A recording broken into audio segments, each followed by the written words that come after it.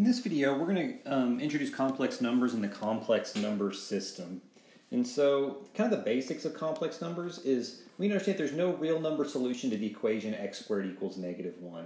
Because think about it, whenever you square a number, if I squared 5, I would get a positive 25. But if I squared a -5, a negative times a negative is also a positive. So there's no real number that you can square that would give you a negative.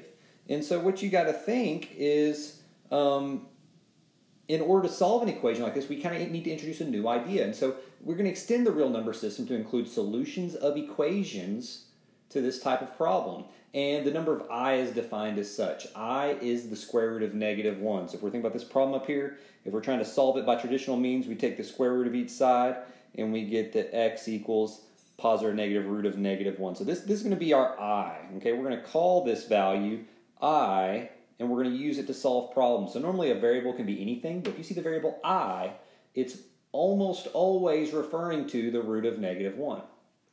And so if you were to take like this I value and you were to write a number in the form of like 3 plus 4i, okay, that's called a complex number. This would be considered the real part, and this would be considered the imaginary part. Okay, this is called an imaginary number. I know that sounds silly, but if it has the I, if it's the square root of -1, it doesn't exist in the real number plane, so we call it imaginary. And so let's look at this complex number system. I'm going to kind of fill this out. You may have seen this before, but what we're going to start is we're going to start with what we call the natural, or sometimes you see them called the counting numbers.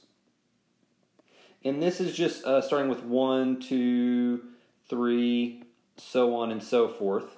And then the next group up would be the whole numbers, which is kind of a silly distinction, but the whole numbers is really just the natural numbers plus 0.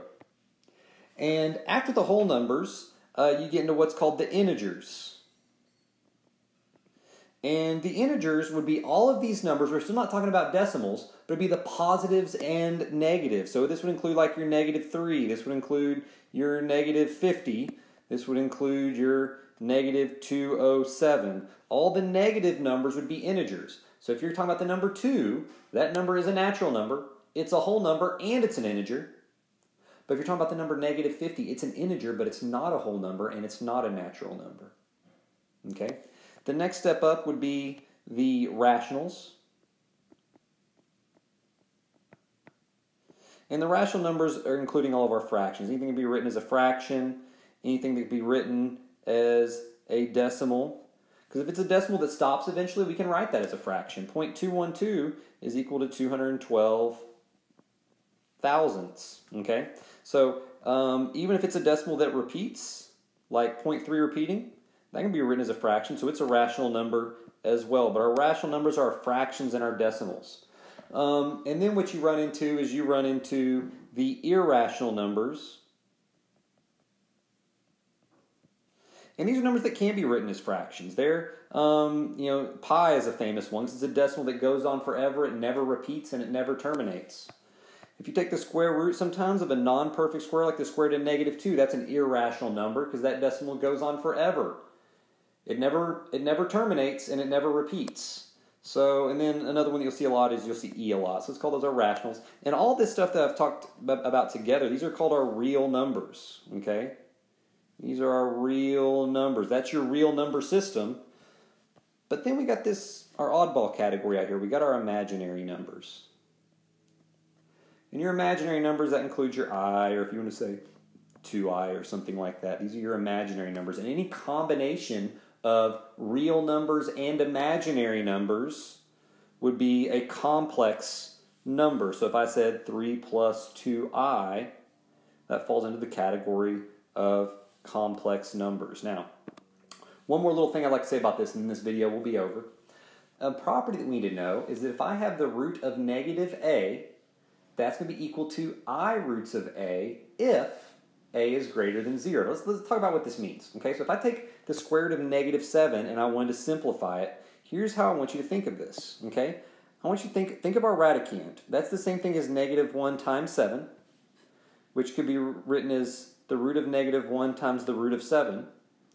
But then this right here, this root of -1, we've already defined that to be I. So I just want you to know that using this property, if you have the root of -7, you can jump immediately to I roots of 7.